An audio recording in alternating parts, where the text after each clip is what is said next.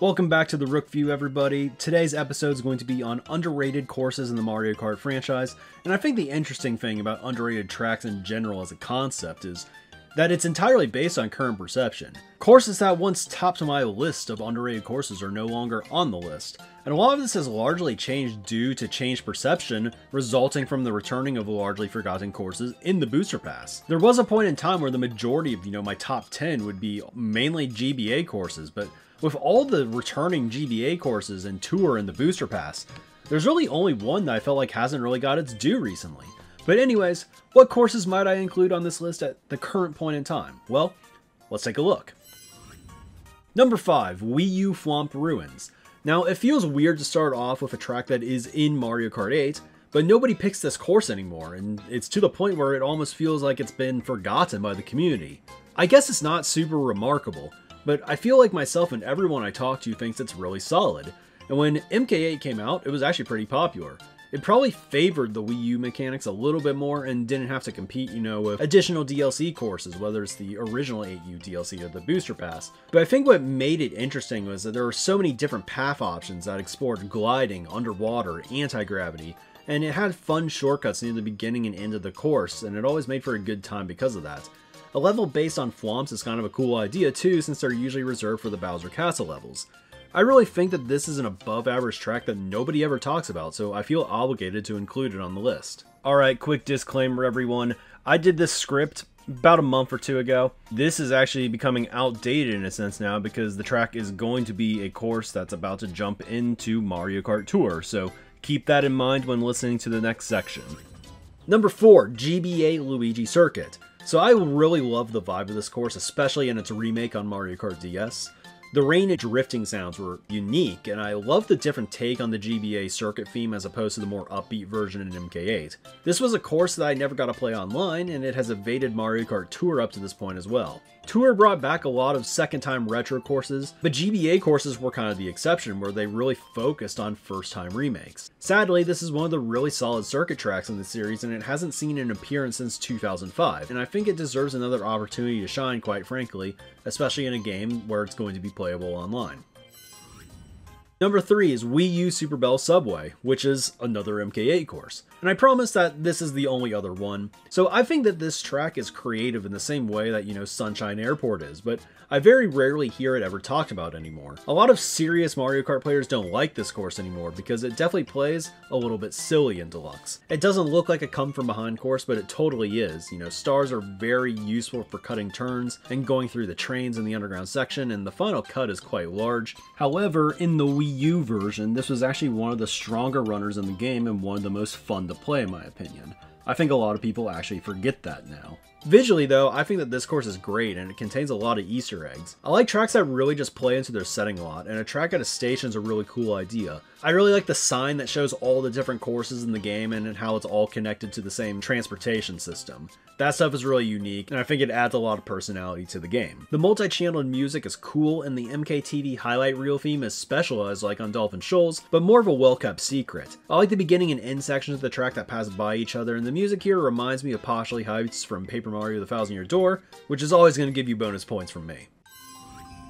Honorable mention. I wasn't originally going to include one, but after thinking about it more, I think this course should definitely be on the list, perhaps replacing GBA Luigi Circuit depending on the reception it gets from Tour, but the track in question is DS DK Pass. When thinking about great DK themed courses, most people think of other ones, notably Mountain and Summit. Personally, DK Pass is my favorite over all of them, and this is something I would have claimed even before my falling out with DK Summit. I believe also is my favorite winter themed course in the series. While not as flashy as DK Summit and its snowboarding theme, I always found it to be cool in its own right. The music was nice and it made it feel like a cheery, snowy mountain retreat. It definitely seems to be one of the more polarizing tracks I've noticed. A lot of people really like it, but others not so much. What really elevated it for me though was its inclusion in MK7. It was practically built for that game in my mind. Obviously, we have to talk about the item box. For those not in the know, there is an item box on the top of the tallest hill of the course that hands out stars and triple shrooms regardless of what position you're in. I have a theory that this was a weird mistake that got past development. You see, Back in Mario Kart DS, there was a mission where as Wario you had to race DK on a lap of this course backwards, and for the whole mission the item distribution lined up with the distribution of this single box on the top of the hill.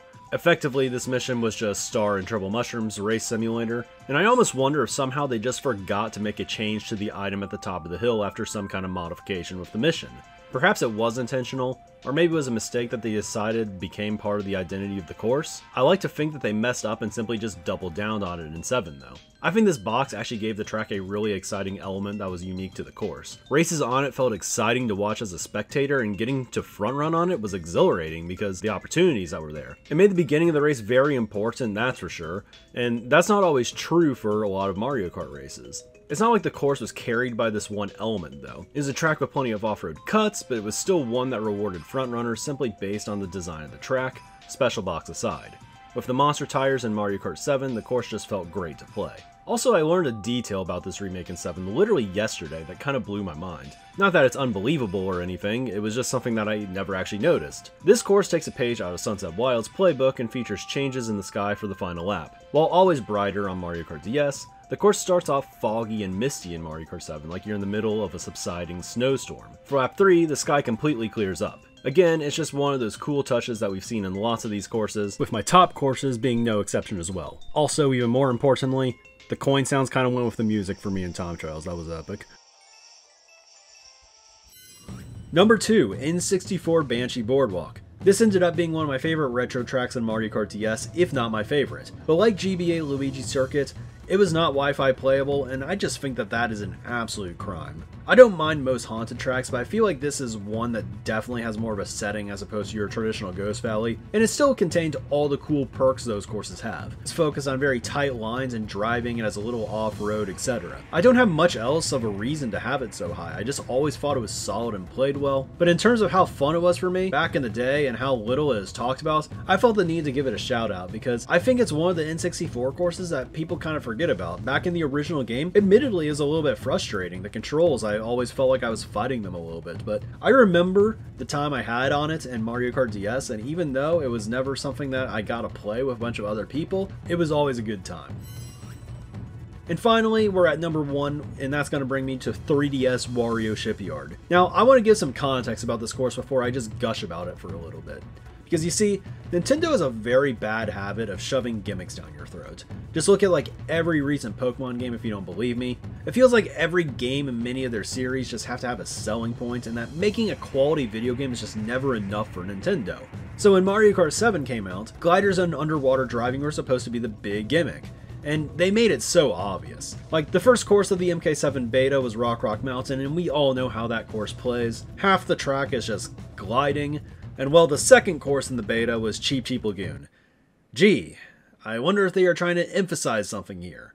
As you all have already figured out, these courses were very obvious in their intentions. They were literally created as test courses to show off new mechanics in the game, and whether or not the track was actually good, well, that didn't really matter because we got a new gimmick, guys. But then later in the Star Cup came Wario Shipyard. And now, this was obviously a course built around the underwater driving mechanic, but what I really appreciated about it was that it had its own identity. It wasn't just the underwater course, it was a course centered around exploring a sunken pirate ship.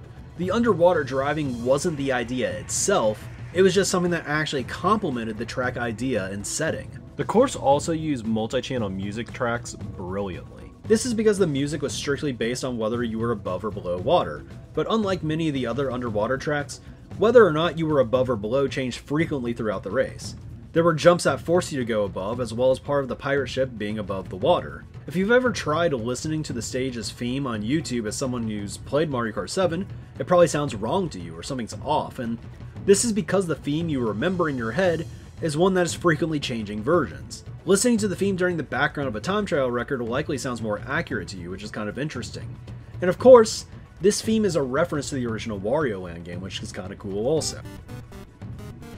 This is also one of the few underwater tracks that doesn't just feel like a simple oval or figure eight as well. A matter of fact, this track is probably why I was so hard on Dolphin Shoals when Mario Kart 8 came out. Good water levels are rare in video games, but this was one of them for sure.